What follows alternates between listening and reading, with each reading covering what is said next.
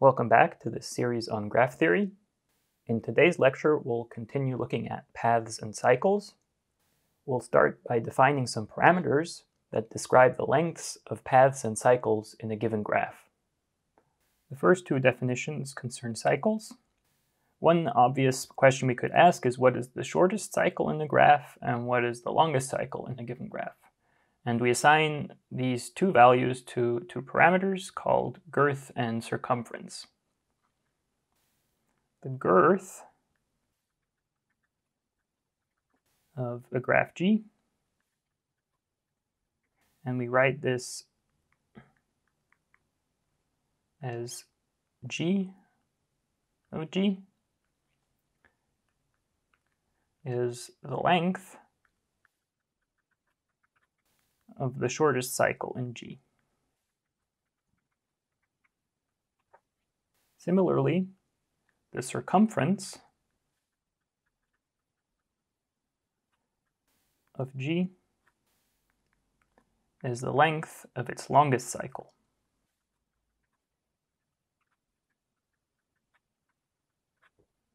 It may be the case that G doesn't contain any cycles, so in particular it won't have a shortest and longest cycle, so we need to set some default values for these parameters in that case.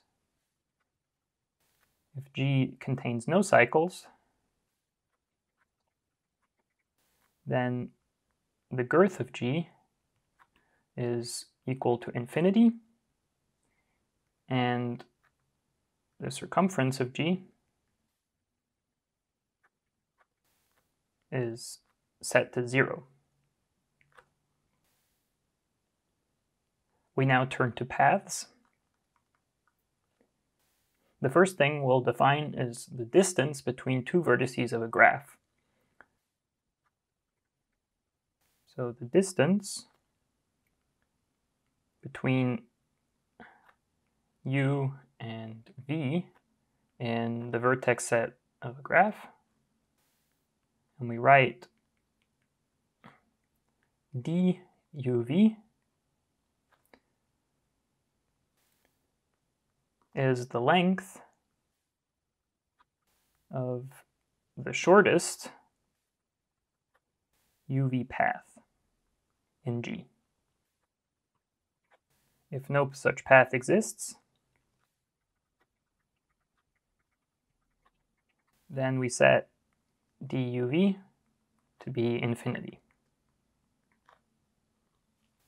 Here we need to be a bit careful with the notation since we've already used d to indicate the degree of a vertex.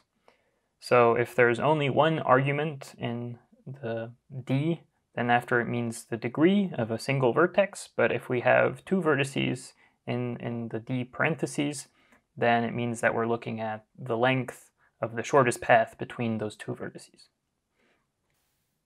Notice also that the length of the shortest path between two vertices could depend on what graph we're looking at the paths in. So if we want to be very specific, we can also subscript the d with the graph that we're currently interested in. We need one more definition, which is that of the diameter of G. The diameter of a graph G is the greatest distance between any two of its vertices.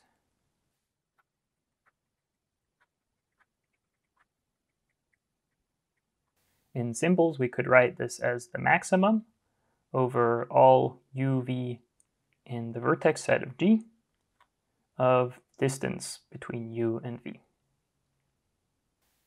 Here again, there's some possibility for confusion because we're looking at a maximum over the shortest distances of uv paths. So we're actually taking the maximum over a minimum of path lengths. In this case, it's best to think about this in two steps. So we first find the shortest path between any two vertices, and we write down that value in a list. And then after we look at that list and pick out the largest value. As always, when we introduce new parameters, we can ask how these are related. In general, the way to proceed is to either construct some example where one can show that two parameters aren't related with each other. So for example, we could construct an example where we have a graph that has one parameter arbitrarily large and the other parameter unaffected. Or in the case that they are related, we can formulate a proposition and try to prove it. For example, we could think about whether the maximum degree in a graph has any influence on its diameter. Maybe we would think that if a vertex in G doesn't have many neighbors, then we can't form long paths. But in fact, this is not the case, since if we look at a path of any given length, so we have some path pk, then the maximum degree of pk is in fact 2. And the diameter of pk is k. Since the shortest path between the ends, x0 and xk, is k long. Thus, if the maximum degree of a graph is at least 2, then we can't hope to bound its diameter by its maximum degree. There is still the case where the maximum degree is less than or equal to 1, and in the case that the maximum degree is equal to 1, then G just consists of paths of length 1 and isolated vertices. And in this case, the diameter of such a graph would be at most 1. And if the maximum degree of G is 0, then we just have isolated vertices and the diameter of G would be 0. So if the maximum degree of G is less than or equal to 1, then we can actually say something about the diameter of G, but what we're saying isn't very interesting in those cases. Conversely, if we fix some given diameter, we can always construct a graph that has arbitrarily large maximum degree. One way to do this is the following. We take some vertex x, and then we attach delta g other vertices to that vertex. This is called a star on x. Now, in order to give G the diameter we wish, we attach some path to x and say that this is a copy of pk. Then our graph, thus obtained, will have diameter k plus 1. Because looking at the path that goes between the orange vertices, this has length k plus 1 because we have that additional edge going out from x. In summary, what we've now done is shown that it's not possible to bound the maximum degree of G by the diameter, or vice versa. Because suppose we could somehow bound the maximum degree by a function of the diameter. But the construction we've just made shows that we can fix the diameter of a graph to some given value and construct a graph that has arbitrarily large maximum degree. So in fact, we can't have such a bound. Conversely, if we assume that we can bound the diameter by some function of the maximum degree, as long as the maximum degree of G is greater or equal than 2, we've seen that we can just take the path pk, which has diameter k, and this can be made arbitrarily large at our pleasing. So it's not possible, also in this case, to bound the diameter by some function of the maximum degree, provided that that maximum degree is greater or equal than 2. Therefore, we've shown that these two parameters can't be related to each other in any obvious way. On the contrary, the girth of a graph G and its diameter are related with each other. And this is the content of the next proposition that we'll prove. It states that every graph G containing a cycle satisfies that the girth of G is less than or equal 2 times the diameter of G plus 1. the proof of this again involves maximality. For this, we let C be the shortest cycle in G.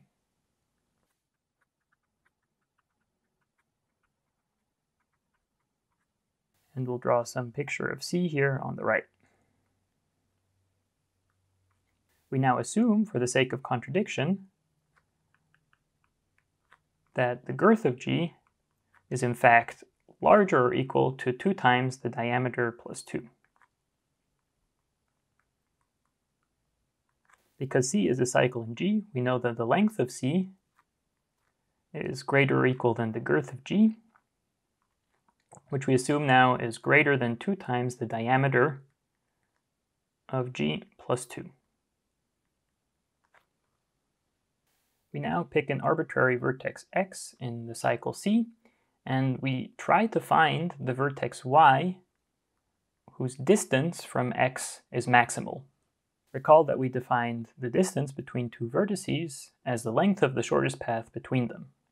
So what we're now asking is we want to find some vertex y such that the shortest path between x and y is as long as possible. Because we're on a cycle, we have 2 paths that lead from x to y. So we have this yellow path, and then we also have this purple path. Maybe let's call the yellow path P and the purple path Q. So I now claim that the absolute value of the length of P minus the length of Q is at most 1. Why is this the case? Well, suppose not. So suppose we have P and Q differing by more than 1 edge.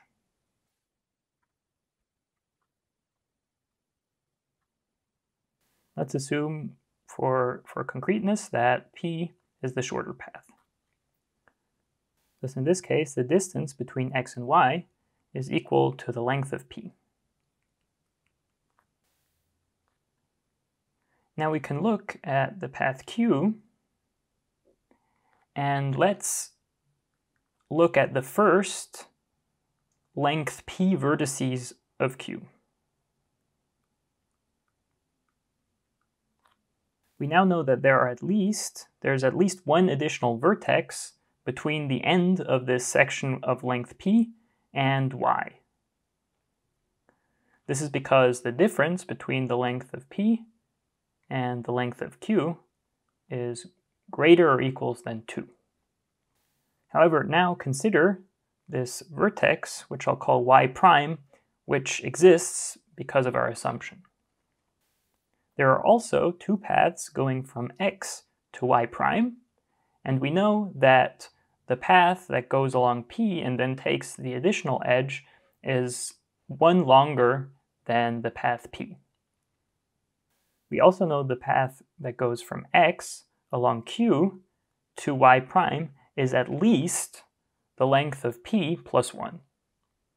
It might be longer than the length of P plus 1, since in this section we might have additional vertices. But what's important for this argument is that both paths going from x to y prime are strictly longer than the path going from x to y. Thus, the distance between x and y prime is the length of the shortest path between x and y prime, and we've shown that the only 2 paths going from x to y prime have length at least the length of P plus 1.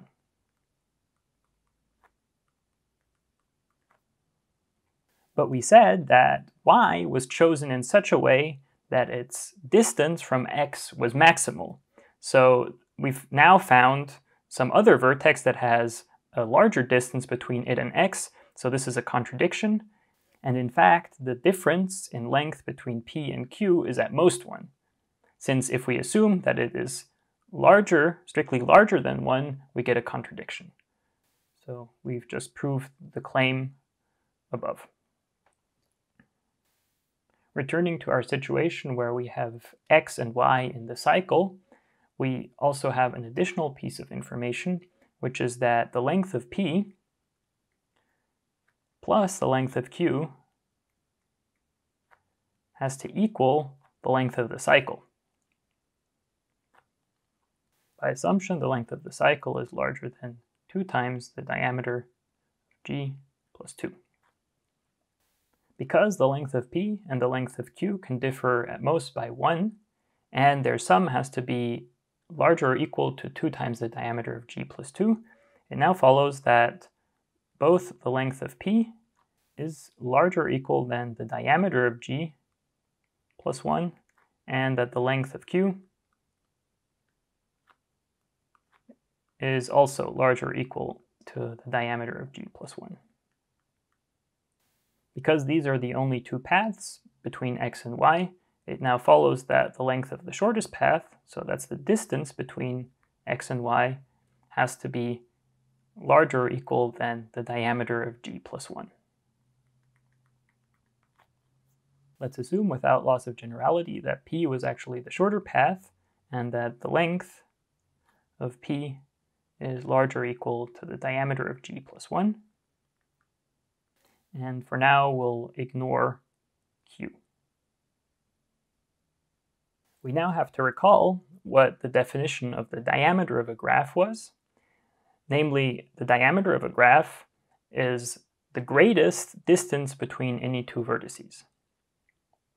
We conclude that in G, there has to be a path between x and y that is shorter than P, namely one that has length at most the diameter of G.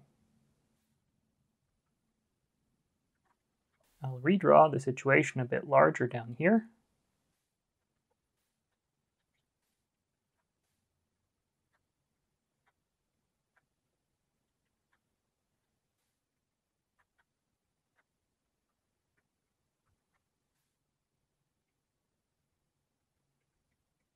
Okay, we have 2 pieces of information, namely that the shortest path between x and y in our cycle C has length larger or equal than the diameter of G plus 1.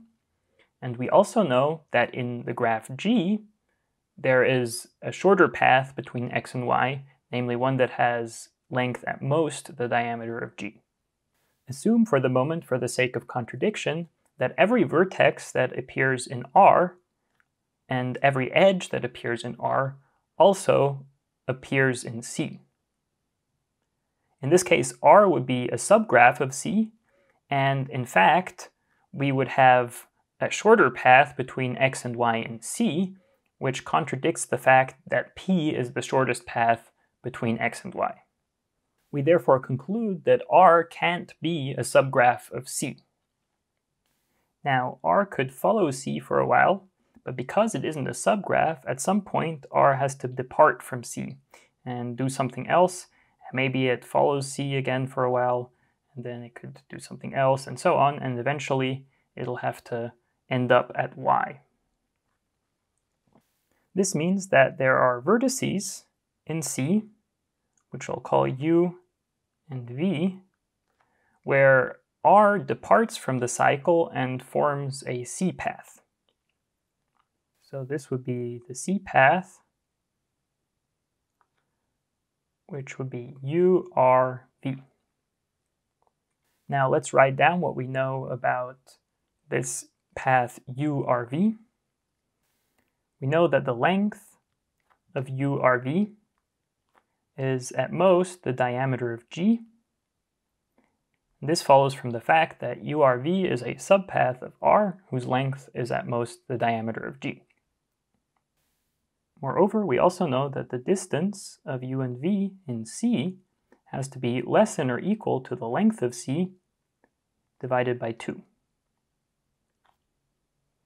This is because we can always find a path in C between U and V that is shorter than half the length of the cycle. We can now finally obtain our contradiction, so we consider a new cycle that goes along URV and then takes the shortest path between U and V along the cycle C. And we'll call this cycle C prime. notice that by the way we've chosen u and v, the path urv doesn't intersect the cycle c except for in u and v. This means that c prime is indeed a cycle. Because the length of c is at least 2 times the diameter of g plus 2, we obtain that the diameter of g is strictly less than the length of c divided by 2. Now we know that the length of c prime is less than or equal to the diameter of g plus the distance in c of u and v, and this is simply because the two paths we've combined to create c prime is urv and this other path in c, and they have lengths less than the diameter of g and the distance in c between u and v respectively. Moreover, this sum is strictly less than the length of c divided by 2 plus the length of c divided by 2. The strict inequality follows from what we've shown here, that the diameter of g is strictly less than the length of c over 2. And the second part of the inequality follows from the fact that the distance in c between u and v is less than or equal the length of c divided by 2. And now, of course, if we add length of c halves twice together, we get the length of c. Therefore, in total, we've shown that the length of c prime is strictly less than the length of c. And this is a contradiction because we've assumed that c is the shortest cycle in g. Hence, we conclude that in fact the girth of g is less than or equal 2 times the diameter of g plus 1, and this proves the proposition. As you can see, this proof was a bit more involved than what we've done previously. It's interesting to note that in Diestel's book, the proof takes 6 lines. However, as you can see, if you want to fully justify each step in the proof, we take a lot more than 6 lines to explain everything. To make sure we fully understood it, I'd like to go through again point by point, just to summarize what we've done. We want to prove that the girth of g is less than or equal to 2 times the diameter of g plus 1. And in order to do this, we take a shortest cycle c in the graph g. And we know such a cycle exists because we've assumed that g contains a cycle.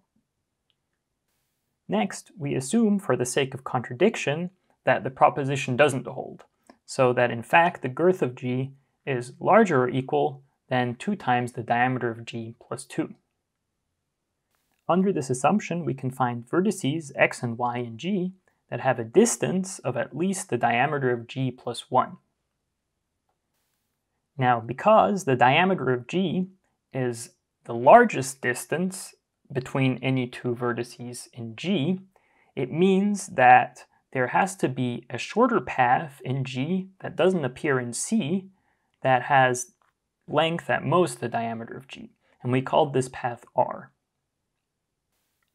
Now, because we know that the shortest path between x and y in c has a strictly larger length than the length of r, we know that r cannot be a subgraph of c. This in turn means that at some point r has to depart from the cycle c, and this creates a c path, which we've called urv. So u is the vertex where r first departs from the cycle, and then v is the vertex where it immediately returns to after the departure. We then considered the length of this urv path, and we found that it has to be less than the diameter of g because the length of r is less than the diameter of g. Moreover, the distance, so the shortest path between u and v in c, has to be less than or equal the length of c divided by 2. So this gives us this inequality. And then finally, by our assumption, which was again the assumption that we're trying to contradict, we have that the length of c is at least 2 times the diameter of G plus 2, which means that the diameter of G is strictly less than the length of C halves. We then combine the path URV and this other shortest path in C between U and V, and we find that we get a cycle C prime. And now the length of this cycle C prime is strictly less than the length of C by the inequalities that we derived before. Therefore, assuming the hypothesis that the girth of G is larger or equal than 2 times the diameter of G plus 2 leads to a contradiction to the fact that C is the shortest cycle of G, and therefore, in fact, we have what the proposition states, namely that the girth of G has to be less than or equal to 2 times the diameter of G plus 1. This concludes what I wanted to say today. Next time we'll continue talking about paths and cycles and their lengths.